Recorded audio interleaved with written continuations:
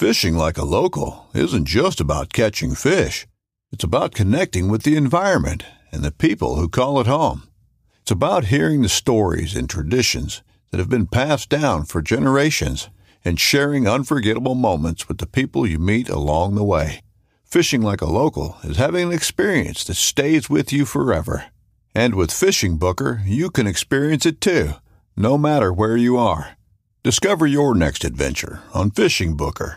This upcoming concert season will be all about the boots, and Tecovas is your stop for the best in Western style. Tecovas has seasonal and limited edition offerings this spring and summer, including men's and women's boots, apparel, hats, bags, and more. All Tecovas boots are made by hand in a time-honored tradition with timeless styles that are always on trend. And Tecovas has first wear comfort with little to no break-in period. It's hard to find this level of comfort paired with this level of style. Stop by your local Tecovas store, have a complimentary drink or two, that's WCB style, and shop new styles. The smell of fresh leather and friendly staff are at your service. Many stores even have leather custom branding to make your boots truly personalized. And with regular live music and events, there's no in-store experience like it. If you can't make it into a store, just visit tecovas.com. That's TECOVAS.com. They offer free shipping on all boots, as well as free returns and exchanges, and ship right to your door. Go to tecovas.com and find your new favorite pair of boots today.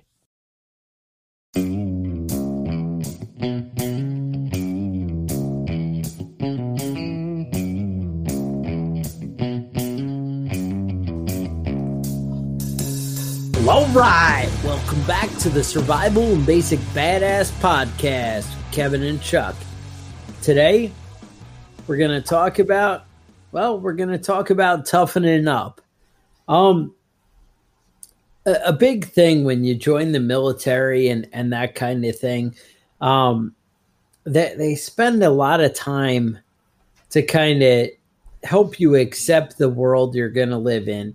You know, I mean, I think they kind of even go as far as like teaching you to not really see the enemy as people kind of thing. You know, and they really build it up as they're, you know, kind of villains or something that you don't even, you know, see as human beings. You don't consider them with families. And it makes it a lot easier to do the job kind of thing.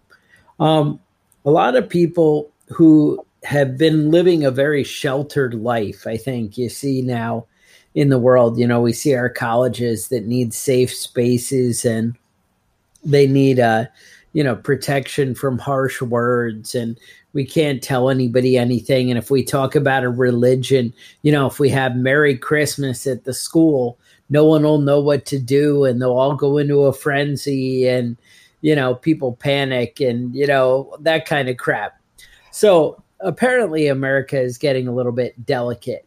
I think I saw something on Facebook the other day that, you know, people who are, you know, too weak to defend their values and principles, then they're going to be too weak to defend your country. You know, if we're so delicate that we're just upset by anything that happens. So one of our listeners had messaged us and talked about, you know, it can't all be just campfires and s'mores, you know, when we go out on the weekends and do stuff.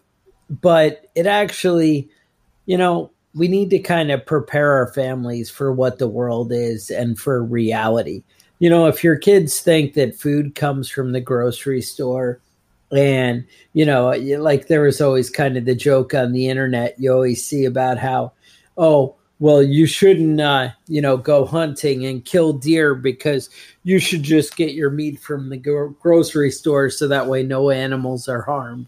You know, right. And, you know, that's how people kind of look at things is, you know, we're so removed from the reality of the world. And we really do have a sheltered life and our kids have had it pretty good. You know, I think we all, you know, it doesn't matter what generation you're from. You know, if you're from my parents' generation, they'll be like, oh, you know, you kids are soft. You don't understand, you know, you didn't have the hardships we did of, not having refrigeration or, whatever. I don't know. My parents had refrigeration, but you know what I mean? The tough, the walking to school uphill both ways every day and whatever. But then you go back to the next generation and they're like, yeah, but the kids don't really have the same things. We didn't have, the internet like we do. We didn't have, whatever. And then you go into the next generation and, oh, well, they didn't understand. And it just keeps getting easier and easier where we're not confronted with so much. It's all seems to be focused on feelings and emotions. And that's one of the big things that the military really tries to separate from people. At least back when I was in boot camp, I don't even know anymore. But the idea is you're supposed to be strong and, independent and self-reliant. And you also need the confidence. I just was dealing with a coworker at work was kind of getting in trouble. And it turns out one of his big problems was he didn't have the confidence to step up and do anything. He kind of would stand by and watch things play out and never was really assertive to, take charge and find out what's going on. And he ended up not learning because he wasn't asking the questions. And they basically, took him a rung down and said, hey, you got to kind of relearn things because you're not progressing like you should. Well, that's kind of the whole problem is people are not progressing like they should. And I think that's kind of what it comes down to is, we need to really advance as an individual. You don't need to be coddled and sheltered and protected. You need to learn how to thrive and dominate, how to really accomplish. Because even if you're the caring, compassionate guy, and that's where, we approach the world from, you can't take care of other people unless you can take care of yourself and unless you understand how the world really works. And I think that's something we need to expose our spouse, our children, our family in general and our friends. And it's a reality in these, coming hard times of something we need to prepare for. So, yeah, I think that's a really a big deal. People are confused about what gender they are and concerned that they're using the right gender pronoun, and they're worried that you're going to hurt this person's feelings if you use this certain word and all that sort of stuff. But when there are wolves roaming the streets, people don't worry about that stupid shit. There you go. I did just see on the internet that now science has decided that at age 5, we can tell what gender a person is by their voice. Oh, and I'm thinking we don't have to wait till they're 5. There's a way to find out right now. The minute they're born, and with sonograms, even before that, we can tell you. We don't have to wait. What are you going to do, man? And I see a lot of this shit about toxic masculinity. Yes. Yeah, there's some assholes out there. Well, Kevin, come on. But the truth is, those assholes are the people you want when the Vikings show up. Exactly. It's that boat over there on the horizon. Wonder what that is. Yeah, that's when you want that asshole. It's hard to kind of distill that idea in kids when you're living in a first world country. Yes. And you never had to spend a day without food. You never really had to be hungry. I mean, sometimes you have to kind of do that shit to yourself just to stay ready, Yes. No, exactly right. So that's the thing. So I think, I just wanted to kind of talk about some different ways we can expose our families to things without being harsh, yet bring them up to speed so that they're not terrified when things happen. There's so much going on in Virginia and all this stuff, and we see the world changing.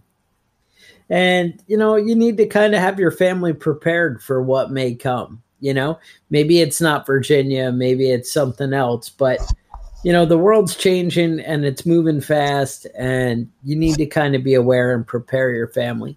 Now, one of the things, I had mentioned, well, people see that the food comes from the grocery store. And a lot of people who become vegetarians or vegans, that kind of thing, it's because they decide that it's so disturbing, how animals are killed and whatever. But if people go out and really understand the process and life and the value of life, then and that's where kind of morals kind of come hand in hand. People are like, well, they become desensitized with playing video games and, whatever. I don't know what video games people play, but whatever. They do that, Call of Duty or whatever it is, and they're just murdering people left and right and whatever. But that's where you have morals and a foundation, and you teach people respect and the value of life. And I think if you go out and you actually interact with people and treat people with respect, you'll see the value in life. But I think also value comes from making decisions. The more decisions you make, the more value you have, because you're an independent thinker and a creator. And that's, what changes life.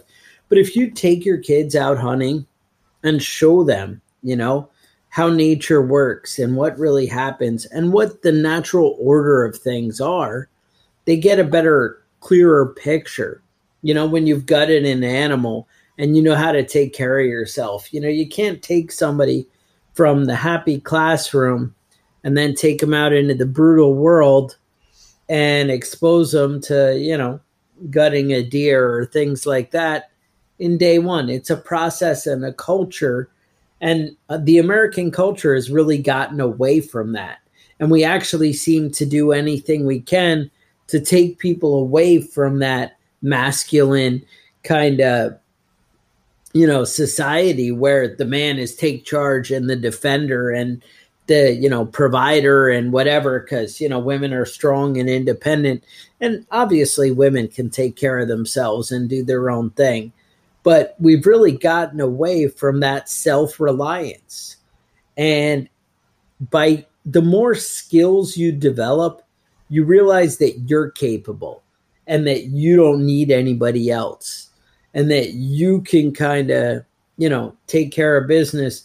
You don't need the government to give you handouts or to do things for you. But the less we know about providing our own way, the more trouble we're going to get into, because people won't have the confidence to move forward. Right. I think the more struggle you have under your belt, the more competent and the more capable you are. Some of the most competent people I know had shit childhoods, right. All parents. And, I'm not saying you need to start drinking more and beating your kids, but it might help. It might not hurt.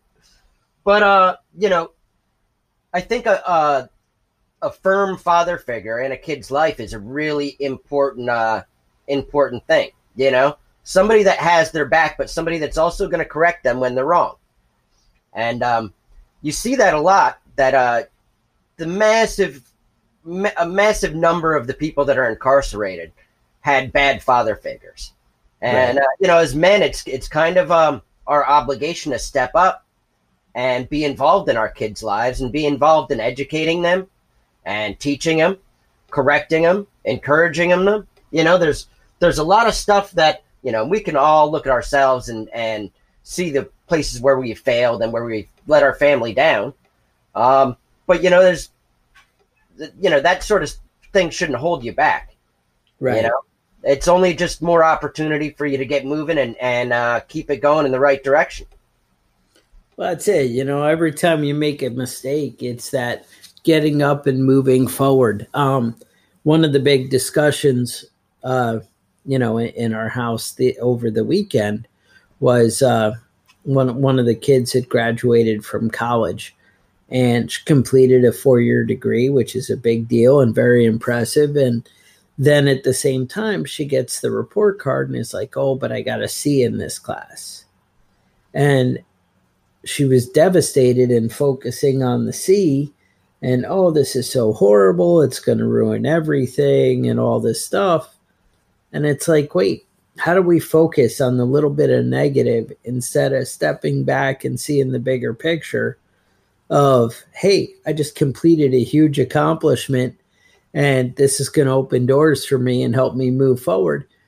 But my point is that people don't have the confidence or the self-reliance anymore. And we just don't seem to focus on those values. We focus on the nonsense, you know? And of course, the same kid comes out of college and thinks, well, it's not wrong that they made the age of smoking 21. It's wrong that they didn't just outlaw it altogether. And I'm like, yeah, that's a kid of mine right there. Damn college. You know, ruins everybody. But what are you going to do? What are you going to do? That's all I can tell you. Ban smoking cigarettes and legalize pot. Legalize pot, because that only sounds right. Damn kids. But so moving right along. But that's it. You got to get your kids out and really do the things, you know, the hunting and teaching them. But also talk to your kids. Talk to your kids about what's going on in the news, why something's disturbing to you or why it's not. You know, why something's a victory for America, a victory for freedom, and a victory for self-reliance, or if something's a negative to a, you know, self-reliance. But also get your kids out. Don't get so caught up in your world where you're so busy working that you're not spending time and you're just letting the schools and, you know, the whatever aftercare programs or daycare or whatever it is you do, you know, raise your kids. Make sure you're putting in the time and actually helping them understand the world and navigate it. So when things get weird and funny, then they're able to take care of themselves. Now, I mean, one of the things that really brought me along this path is I was kind of looking at Virginia, and Virginia's got some scary stuff going on over there. Yeah, they really seem like they're escalating things. It doesn't seem like it's winding down. It's winding up. Yeah. I mean, it's weird because it's like really the same thing that New York's already done. It's the same thing that California's already done. But somehow they seem to want to push that they're down for the confrontation. You know, it seems to be escalating that way, whether it's true or not. But when the governor goes out and says, hey, you know, I'm going to increase our corrections budget so that way, you know, we're able to deal with people as we have to confront them. And when we see the UN is hiring, you know, disarmament specialists, you know, people get worried. Right. I think that, you know, people are going about this thing the wrong way in Virginia. It's really kind of frightening. The government should be de-escalating situations like this, but it seems like they're eager to have people ended up getting shot at. Right. It does seem that way. And I feel like if it ends up being a victory for Virginia, then other states are going to follow. If they're like, hey, look, they were able to go get the guns and actually shut it down, then, you know, other states are going to just kind of jump on board with that kind of thing. Because when you're in charge, you want a disarmed population. You know, that's kind of a win for a somebody who wants complete control. Mm-hmm. Absolutely. I mean, you can look at it in 100 places around the world right now. Iran, Venezuela, Hong Kong, and a lot of these governments are just killing people, and there's no recourse. There's nothing that the government can't do because there's nothing that the population can do to stop them. Right. They're just stuck and they're powerless. So teaching your kids to be confident and understand that, you know, there's always hope and you can stand up. It's important, and it's more important now than, you know, I don't know. I mean, I guess always through history, we have to defend freedom. You know, it keeps coming up. Yeah. Well, I had somebody ask me why I was teaching my kid how to shoot and make pipe bombs. You know, well, pipe one, bombs. it's because I'm dope and I do dope shit. Well, that's a given. And two, a catalog of knowledge like that makes you a dangerous person when it comes to the government. The government doesn't like dangerous people. They don't like anybody that can, stand up, stand against the tide, and push back. And, there are fewer and fewer of us left out there. More and more of us are sucking up. You know what? The cable works. Netflix comes in. My lights turn on when I hit the switch. My refrigerator is always full of food. I like I don't food. have to worry about shit. But that shit doesn't disappear first. That's the last thing to start disappearing. Yeah, no, exactly.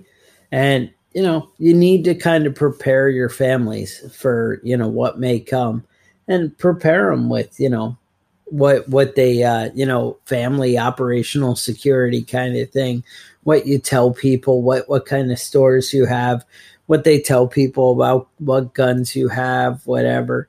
And, it matters. And the more your kids understand what's happening in the world around you, the more your wife understands what's happening in the world around you, the more your husband, your whoever, people in your life, then the better they are to, protect your family and to take care of you and to keep things disciplined, we'll say. It's not a matter of just knowing how to fight. It's a matter of understanding why and what you believe in and what your values are and being prepared for it.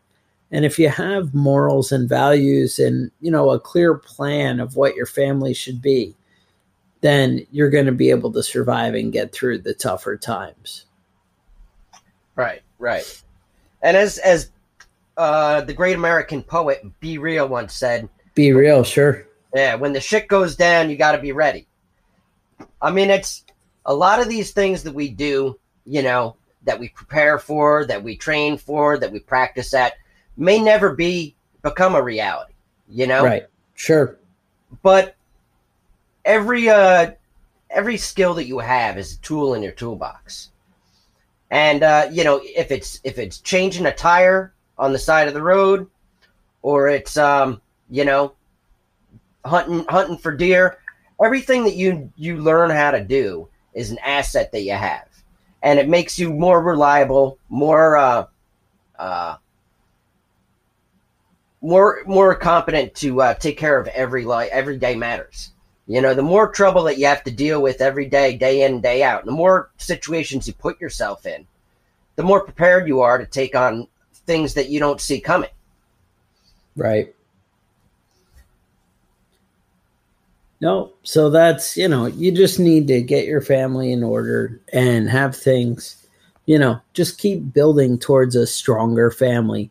And what I can tell you is the more time you spend with your family, the more independent you make your family, the more you make them self-reliant, the confidence, and I guess it's really just confidence and abilities and skills that they have is going to make them happier, and it's just going to take them further in life. Plus, if things do go bad, they're going to be able to handle it and deal with it in a way better situation.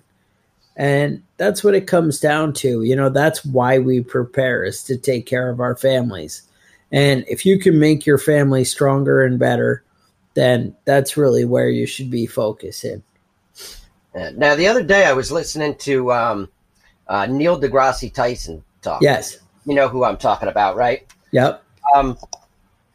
And somebody asked him a question about what would you do to be prepared for like a meteor impact, like a major world-changing event. And I thought it was funny. One of the things he said was, get proficient in a distance weapon. He said, everyone talks about lightsabers like they're the coolest shit ever. He goes, but you got to be 3 feet away from somebody to kill him. He said, get yourself a bow and arrow or a rifle. I thought that was pretty funny coming from him. Sounds right. He also recommended learning hand-to-hand combat.